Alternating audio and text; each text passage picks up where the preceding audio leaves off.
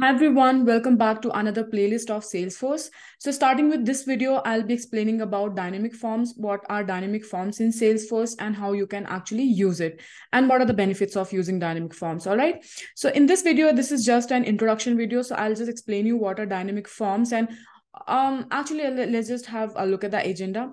So I'll explain what are dynamic forms in Salesforce, why should we be actually using it and how to use it, and I'll also talk about some of the limitations that it has. All right. And okay, so starting with this, what are dynamic forms in Salesforce? So if you guys are already aware about record pages in Salesforce, Lightning record pages, then how, how the fields and the values are driven on the Lightning record page, right? So let's say if I navigate to an account object and if I go to page layouts, and let's just imagine that I have only one page layout for the account object, right? And if I actually navigate to the record page, I by default there will be one lightning record page for that particular layout. So whatever fields you have put on the layout, all those fields will be available on the lightning record page. And how do you actually set up your lightning record page? So let's say if you're creating a new record page, lightning record page, and you're using the same page layout that you already have, and if you want to use the detail section, right, where you see all the information, I'm talking about the detail section and not the related.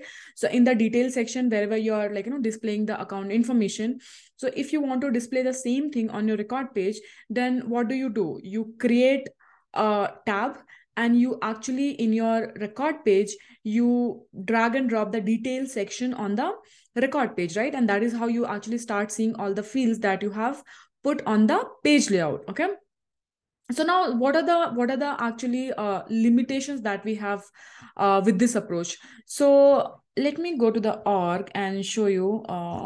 So let me, so this is my org, and I'll actually move to one of the record pages and I'll show you how it works, how the detail page behaves basically if it is not a dynamic form. Okay,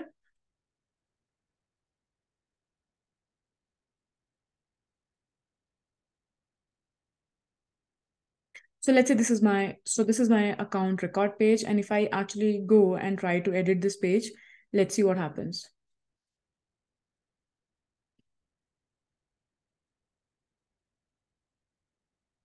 So look at this detail, right? Now let's say if it is not here. Let's say if it is not here. Okay.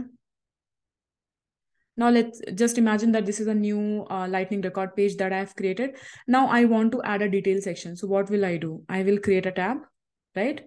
And I'm going to place this tab here. Okay. And then in details, it will not show me until and unless I add anything here, right? Otherwise, it's not gonna show me anything. So how do I include all the information of the page layout over here? By dragging and dropping details component. So record detail, okay? And if I drop it here, see all the fields and everything, all the setup and fields and arrangement, whatever you're seeing here, this is coming from the account, this page layout, account marketing layout. So whatever fields I have kept in this page layout, however the arrangement that I have done, it is exactly showing me the same way. Okay, now let's say if I want to apply some kind of filters, for example, let's say onboarding status. Okay, and I have, just imagine if I have multiple profiles and I don't want to show this field to multiple profiles, or it's not just profile. Let's say I have any kind of other filter that I want to apply just on this field or any other field on this layout. Then how do I do that? Can you do that over here? You cannot, right? All you can do is you can only set the component visibility here, and that's it. So for example, let's say you want to apply some field level filters, or even if let's say you want to break down this details component into separate sections. All right, let's say I want to keep 4 fields into one section, then other 3 fields into another section. I mean, if I want such kind of a setup to be done on my details component, then how do I do that? I cannot do that from here. I can only do that from the page layout level, and on the page layout level you will not be able to apply filters, right? But all of this is possible if you convert this record page into a dynamic form. Okay, so that is the basic definition of dynamic form, because dynamic form is actually giving you much more flexibility, but in terms of fields, filter, or let's say if there are any kind of requirement, based on if you want to keep field, a field required or read only based on some profile or custom permissions, any such kind of requirement if you have, and if you have upgraded your record page to a dynamic form, then you can easily do that. Okay, don't worry about it, I'm just giving you a highlight. I will, in the other videos going forward, I'm going to show you how you can actually implement all of those things. Okay, so now for now, just keep in mind that you can actually break down your details section into different details component into different sections. You can apply field level filters, and you can also make a field required, not required, and also you can make some you can hide or unhide your fields real time when the user is actually using your record page based on the input that the user is giving on the on any of the fields. For example, for the last point that I just mentioned, let's say if somebody gives a high rating, then only I want to show the phone number. So my phone number field visibility depends on the rating. I don't want to, by default, I don't want to show the phone field for the users. I want to show the phone field to the users only if the rating is high. So let's say if somebody is using your account record page, any user is on the account record page, any record page, and if they actually go and select the rating as high, the moment they select the rating as high, the phone field will pop up. It will start be it will be visible to the user. But if the user changes the rating back to something else from the high, then it should get disappeared. Okay, so that kind of implementation, any kind of such setup that you want to do, you can do that in dynamic form, but again, not in the record page or not from the layout. Okay, so all right. Okay, so that's the definition of dynamic forms. And then why to use dynamic forms? The same things that I just explained that make real-time changes to your form based on the user input. The example that I just gave, right? If somebody is changing the rating, and if the rating is high, you want the phone field to be visible. But if the rating is not high, then you want to hide the phone field. Okay, so that kind of implementation you can do using the dynamic forms. And then unlike the traditional page layout where you can only add a field once, you can add a field multiple times using dynamic forms. Okay, so here, for example, let's say let me think of an example. Let's say analytics. Okay, so you want to display this field. Let's say there are different values, or yeah, let's say if you want to display this, you have, let's say if you have two criterias. Okay, so for example, you have profile 1 and profile 2. Okay, and for profile 1, or let's say, you know what, let's just take the same example, it will be easier to understand. Okay, so now just imagine that I have two profile 1 and profile 2, and what I want to do is that if the rating is high, I want the phone field to be visible, but if the rating is not high, I don't want the phone field to be visible. But this setup I only want to do for profile 1 and not for profile 2. For profile 2, I always want to display rating and phone. Then what would I do in such case?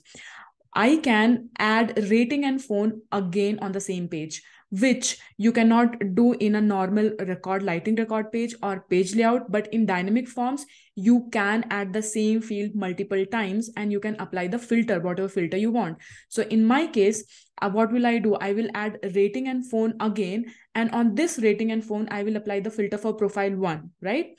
Because on profile 1, I have some kind of condition that I want to be applicable for rating and phone. And for profile 2, I will, when I add these two fields again, I will only add the visible, the profile condition, and not the other condition where the rating is high, then only the phone should be visible, otherwise not. Okay, so I can add these two fields again, okay, on the same page just below this, and I can apply different conditions based on my requirement, based on the profile. Okay, so that kind of implementation you can do using the dynamic form. Okay, so that was about why to use it. It's just I have just mentioned two reasons, but there are different other benefits of using dynamic forms, which we'll get to know once we actually start going topic by topic. And then how to use dynamic forms. Now the question is that the page that I'm seeing here is a normal record page. How do I upgrade it to a dynamic form? So if you see, when the moment I opened, right, how did I open this record? I actually went to you can either navigate to the record page from a detail page, or you can go to setup, you can navigate to account object, and in your account object, you will see record pages. From there also, you can open the record page, but this is a shortcut. Okay, so here I am already on the account page. I will navigate to the record page. Okay,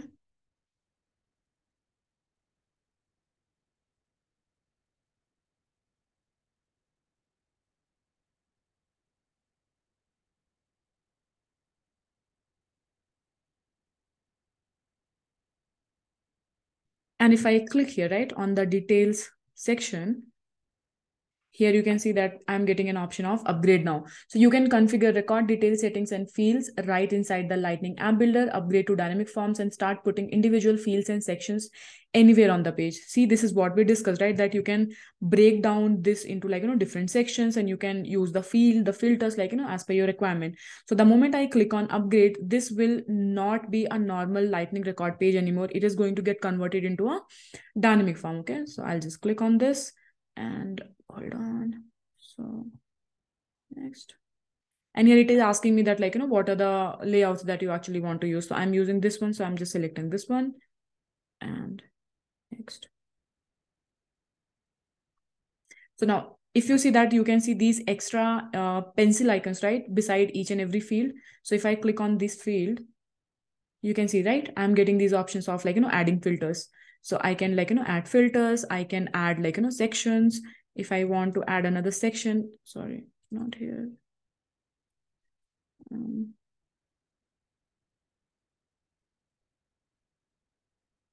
Yeah, here, right? So these are different sections that you're seeing over here. And let's say if you want to okay, we'll talk about the limitations later, but there are two kind of filters that you can put. You can either put a filter at the field level, or you can also put a filter at the section level. Okay, so let's say this page layout is being used by different profiles. Okay, and so again, if you have, let's say, 5 profiles in your system, and for all the 5 profiles, this is the record page that you're using to display the account information to all the 5 profiles. But let's say that you have a requirement that to one of the profiles you don't want to display this section, then you can simply click on this section, add a filter, and you can put a check where profile name is not equal to that particular profile, right? So this page layout, the same page layout, is going to be visible to all the profiles, but to that one profile, this section is not going to be visible, right? And then all of these things were not possible just by using normal standard page layout or standard Lightning record page. But this is a dynamic form, now you can use those kind of filters. Okay, all right. So, and then there are a few limitations. And one more thing, if you would have observed, I just upgraded my account record page to a dynamic form. So I think in the previous release, they actually made this possible for account contacts and opportunities. But before the previous release, I think the winter release, it was only the dynamic forms were only available for the custom objects. It was not available for the standard objects. But still this is not available for all the standard objects, but for account contact and opportunities it is available. All right, so that is one of the other limitation. The other limitation is that if you are creating a section, let's say if this is my section and if you see that the kind of layout I have for this section is 2 columns, right? So the other drawback is that in one column you cannot have more than 100 fields. Let's say in this particular column I keep more than 100 fields, okay, and I save the page. Then if I actually navigate to an account record, right, I will not be seeing more than 100 fields. Okay, it will truncate all the fields even though the fields are required. Let's say you have, let's just imagine that this is your 100th field, and after that you have placed few more fields 5 fields, and out of those 5 fields there are 1 or 2 fields which are required, and you think, okay, these are the required fields, this will not get removed from the page layout. But it will, because dynamic forms in one section only allows 100 fields in one single column. Okay, so that is another thing that you would have to keep in mind. Although I have not seen any such case where you actually have a page layout where you're keeping so many fields more than 100 fields in one single column. But if that is the case, then this is something that you should know. And also this doesn't work with Internet Explorer 11. Okay, you will just see an error on the page. Okay, and blank spaces are not supported. So if you guys have worked with standard page layouts, you can actually add blank space. Adding blank space as in you can add your fields wherever you want. You can also leave a space in between, but that is not supported over here. So the blank spaces will automatically be removed when you actually upgrade your page to a dynamic form. Okay, that's another thing. This is the thing. This point is about the 100 fields. And also, if you have any custom links on the page, your custom links will get removed if you are upgrading your page to the dynamic form. So these are the things that you would have to keep in mind before you actually upgrade your page to a dynamic form, so that you can do another, other kind of workarounds, right? For example, if you have a custom link and you know that, the moment you will actually upgrade your page to a dynamic form, it's going to get removed, then you have to find some other workaround to actually, keep your custom link on the page. Okay, so these are, few limitations that we have in dynamic forms. And this is the link. I will also give this link in the description. So this link actually talks about all the limitations that we have in the dynamic form. But what I have seen is that, Salesforce, with every release, they kind of, keep upgrading all these things. For example, as I just mentioned, right, that this was not available for any of the standard objects, but now it is available for account, contact, and opportunities. So similarly, whatever limitations you will see in this link, those limitations might, be actually, covered in one of the, upcoming release that Salesforce has. Okay, so in the next video, we'll start with one of the use cases. So although we don't have a lot of use cases under dynamic forms, but I am going to show you that how you can, break down your detail component into different sections. Then I will show you how you can actually apply filters on the field, and then how you can apply filters on the sections, right? And also, if you want to, apply some specific filters, for example, let's say custom permissions and all of those things, how you can do that. And also the first point that we had talked about, right, about the user input, this one also, right? Let's say the same thing, right? When the rating is high, then the phone field should get disappeared. So such kind of use cases I will be covering in the other videos that I would be creating. So stay tuned and keep practicing. And I would suggest you to just try this one small demo of, upgrading you can also use any of the custom objects that you would have created in your org, or you can just use any of the standard objects, the 3 objects that I mentioned: account, contact, or opportunity, and you can try upgrading the record page into the dynamic form. All right, so I'll see you in the next video. Till then, bye bye.